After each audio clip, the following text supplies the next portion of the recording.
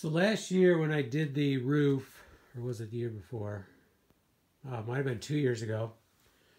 When I did the roof over the porch and connected it to our sunroom, where the roofs met, they're both at about the same slope. And I was worried about that seam. I was worried that water would come over and then get down in and leak there and cause damage. And so I overlapped it with a 10-inch piece, and it wasn't enough. So then I overlapped it with another 10-inch, but you're overlapping, so it only got another 5 inches or so. And that still was not enough. It helped, but it still was not enough. So then I was at the point, do I take it all off, take all that aluminum off, and run a 2-foot wide piece down through out of my coil stock? I was using the salvage. And that definitely was an option, but I kept thinking there should be another option, and I finally thought of it. I don't know why I didn't think of it earlier, but that is to cut wedges. So I have a nice wide 2-inch hemlock here, and I'm cutting wedges at about a 16 degrees, which turns out is about a 4 pitch or 4 slope. So 4 inches for 12 feet. Because a 12 by 12 would be 45 degrees. So half of that is 22 and a half for a 6. And then down from there, I figured out that it's about 16 degrees for a 4 pitch. So if I put 2 of them, let's say this is where the seam is.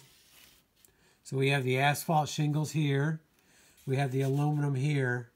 This one's pitched a little bit away, so I'm pretty sure the water's coming from the asphalt. But why not do both? So I'll slide this underneath the asphalt shingles, so the asphalt shingles will have to come up here. The aluminum will come up here. And then we'll put a cap on it. So any water coming down through, it would have to go uphill. It would have to wick uphill quite a bit to get to that seam. So it's really the same concept as metal roofing has ridges in.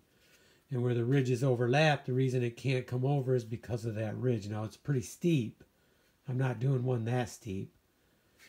But they're not much higher than this either, though, as far as the height. I didn't use that as the reasoning, but it is about that height, the ridges. They're a little bit steeper. So in normal rains, this wasn't happening. But if you have long rains, like all-day rains, or let's say you have snow over here, and it's kind of slushy, so the water's not just running down through, it tends to wick over more. Okay, so I'm going to finish cutting. I need about 4 sets to do the one ridge. And then we'll go up and we'll put them in. So we'll do a video on that. But basically I'm building a ridge where 2 roofs connect.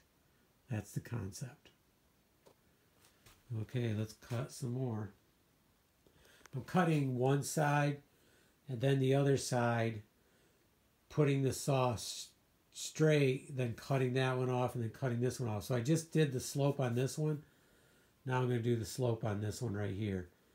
Then I'll straighten up my blade and take them both off. So I'll get 2. Each rip I'm getting 2 now.